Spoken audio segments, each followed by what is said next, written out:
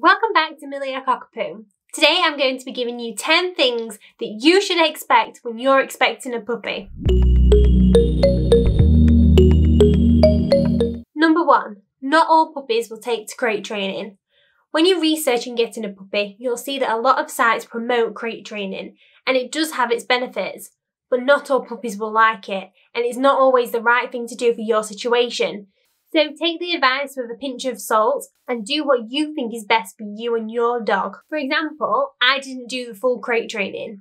Yes, Millie goes into a crate at night, but during the day if I left her in the crate, she would just scream. And the same would go if she was in a playpen. However, if I just let her have the free roam in the kitchen, she would be fine and settle down. To tailor crate training and all other training to what works best for you and your dog. Number 2.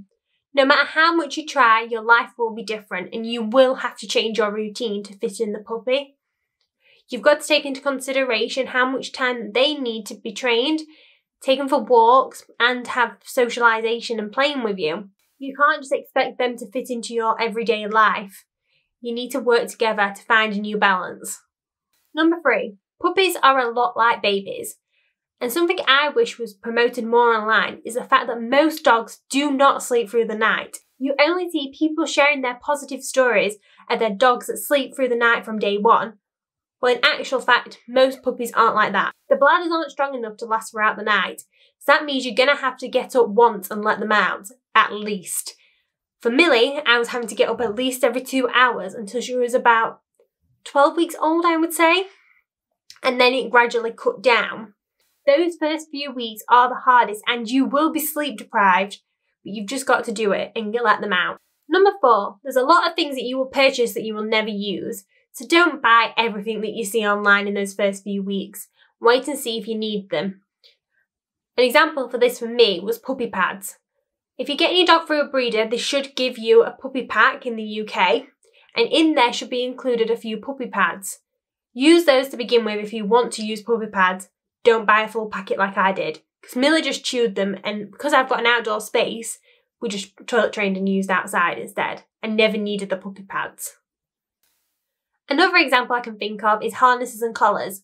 Wait until the puppy arrives at home before buying any of these, and then measure them yourself and give a bit of wiggle room for them to grow into, because especially harnesses, you're not really going to use them in the first few weeks until they can go out for a walk, and they grow so much between 8 and 12 weeks, so you might as well wait. Collars, they can tend to adjust a bit more, so I'd say get one, at least for in the car journey, so that they can be restrained.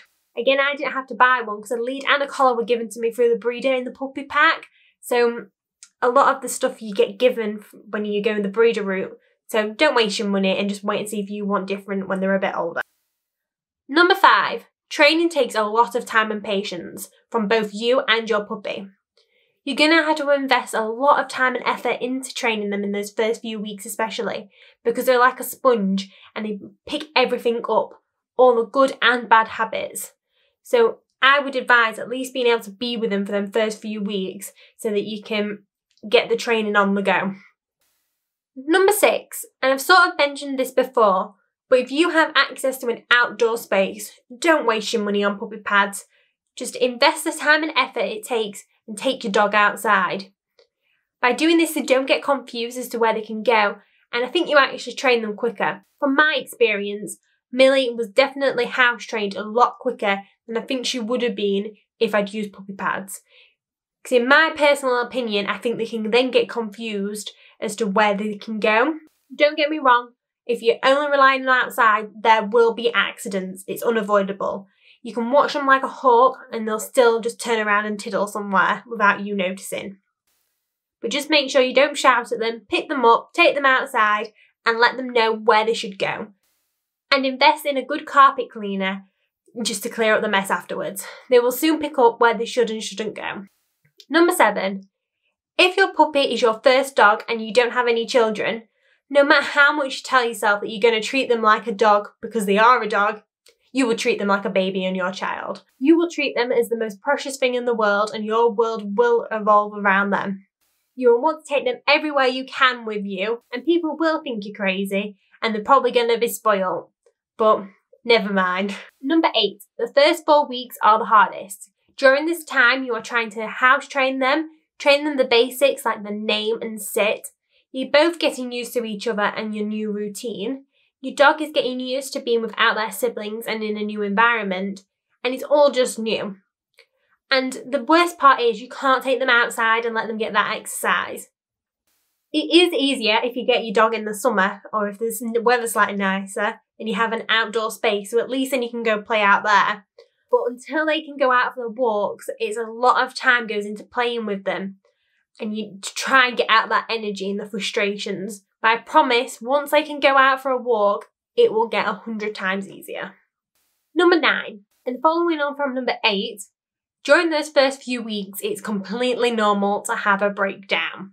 You feel like the worst dog parent if you're not getting on top of the training or the basic commands. If the dog's just not picking them up, but it's not your fault. They will get it eventually and they all learn at different paces. For me, it was puppy biting. Millie was like a little shark going for my ankles whenever I was outside. She would always wait until we was outside. She never did it in the house. And then until I was about halfway down the garden, and then she would attack. And I'd just be stuck there, not knowing what to do. So you would just try and get back to the house as quick as possible and back inside. In the end, I wore wellies all the time. And she stopped biting me. So if your puppy's biting your ankles as well when you're outside, put on a pair of wellies so they can't go and bite them. It works miracles.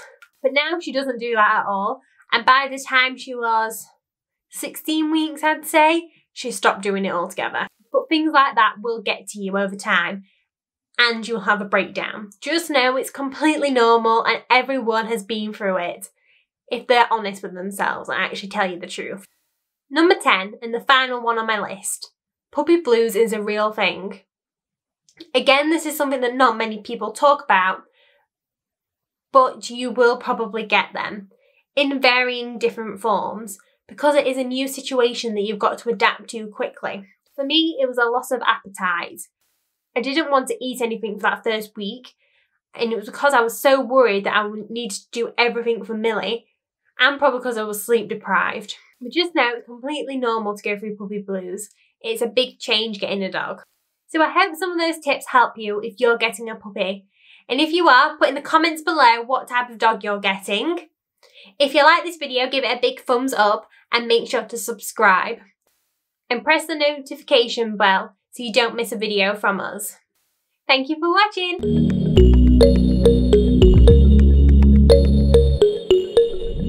Number 3, puppies are a lot like babies. I'm sorry, Millie was moving them. Yes, Millie? Millie's actually been pretty quiet during all this. She's been asleep the entire time.